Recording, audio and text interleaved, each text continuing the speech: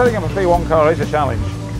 They are quite big cars in physical terms. They're 4.5 metres long, 4.6 metres long, 2 metres wide. They have an awful lot of aerodynamic downforce on them, which has to be controlled to the ground.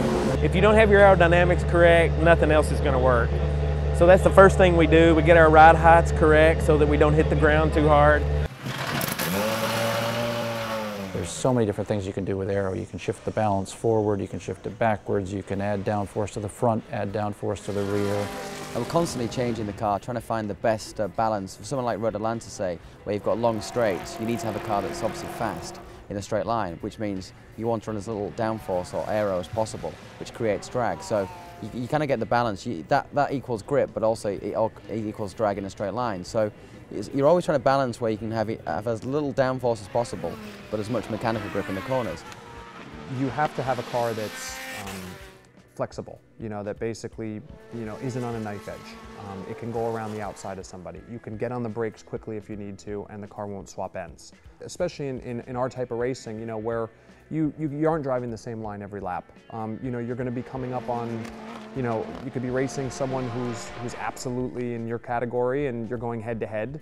And then you can come up on somebody who's just in the middle of the road. And you've got to have a car that can cope with both situations well. When you're setting a car up, the big mistake is to change too much. You've really got to be a nitpicking pain in the arse and just a fraction here and a fraction there. Otherwise you just get the balance swinging from one way to the other and you'll never get the car set up. You've got to figure out what the fastest lap would be and which corners can you give a little to be faster in a faster corner.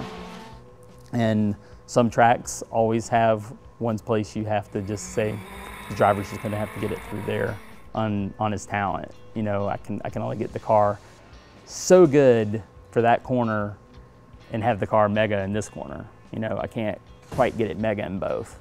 But which one's going to give us the fastest lap time? The rule of thumb is that the place you're going to make up or lose the most time on any track is the slowest corner, always, because you spend the most time in it. So that's always going to. So you tend to want to lean toward getting your mechanical grip as good as possible. And there's so many kind of rules of thumb which work within a range, but there's always the, this is what you do for this thing until you don't.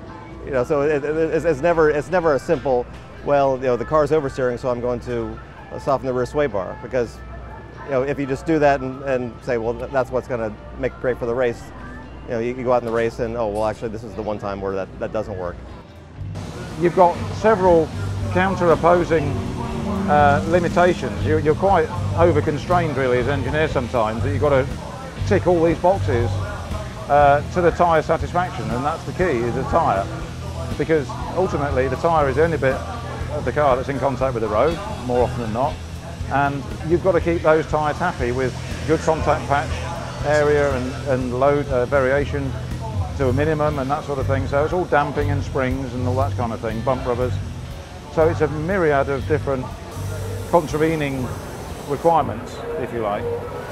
It's a balancing act, between aero, mechanical grip, driver feel.